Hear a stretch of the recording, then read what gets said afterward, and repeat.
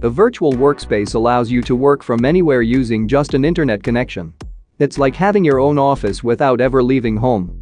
This workspace offers a full desktop environment that lets you use all of your applications in real time or individual apps. Kasm is a Docker container streaming platform that is open source.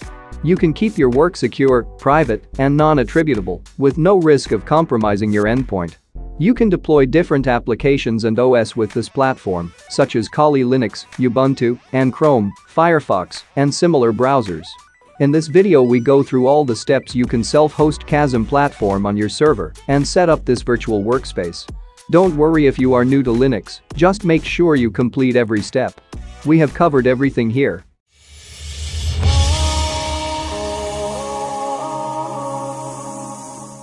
The first thing you need is a server to host this virtual workspace. Use a Linux-based server. This works with both AMD and ARM64 systems, but apps and images are less in ARM64 architecture. I am deploying an Ubuntu 20.04 ARM64 server on the Oracle Cloud. You can choose any provider you prefer. Check out the article in the description if you're looking for a cheap server to host this workspace. There are listings for every premium VPS provider available right now. After you deploy the server, connect to the Linux terminal using any SSH client. Here I am using the Bitwise client. Okay, you are connected to the terminal. Next, we are going to install the Kasm workspace on this server. Just check out the article before you start, the link is in the description of the video. You only need to copy and paste the commands from the article because they are all listed there. Let's get root access. Kasm needs a swap partition for the stable operation of Docker containers. A swap partition is a virtual memory that aids physical memory, also known as RAM. Here, paste this long command to add 5 GB of swap space. Please adjust the size of the swap according to your needs.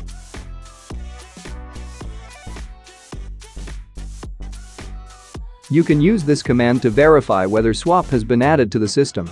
It was added successfully. Use this command to make the swap file available when the computer boots. Next, update and upgrade your Linux applications.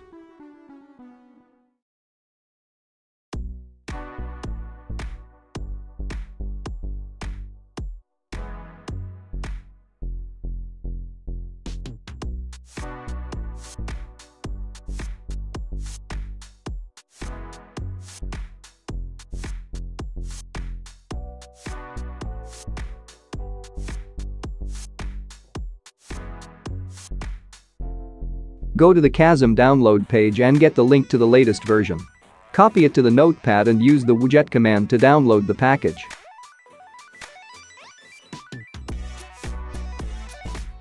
Okay, the package has been downloaded. Next, extract the downloaded file using this command. Run the installation script. The installation process will take some time, be patient until it is finished.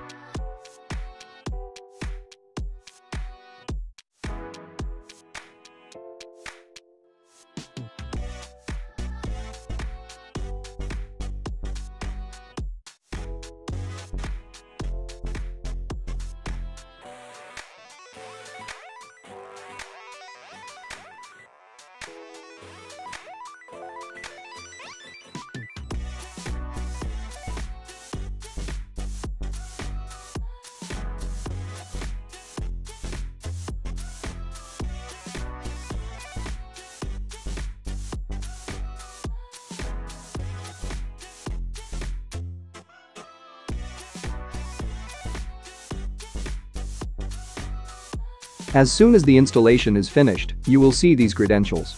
Copy them onto a notepad. Some cloud server providers have already set up an IP table inside the server, so you have to modify it. If you use Oracle Cloud as the server provider, you have to execute this command before entering the Kasm interface. The web application is running on port 443, the HTTPS port. If you have not opened it already, you have to open it on your server side. Then you just have to copy and paste the public IP address into the browser. This warning message will appear as a result of the server's lack of an SSL certificate. You can easily skip this notification by using the advanced option. Log into the admin dashboard using your credentials.